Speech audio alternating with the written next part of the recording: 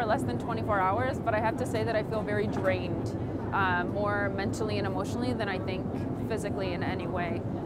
Seeing so much and hearing so much and hearing all the different stories and what we were there for, it was definitely something that you can never prepare yourself for, because you are very much going, into a region that that is just kind of unexpected and you don't really know what's going to happen. So feeling drained, not necessarily through negative experiences, but in general. I would say that it was a great trip. It was definitely worth it. I was very happy to be chosen for it, and I would do it again in a heartbeat. And it's kind of something where you experience so much that I would do my best in order to explain how the experience was for me, but it would just go off on tangents and rambles, and it's just one of those things where you have to see for yourself.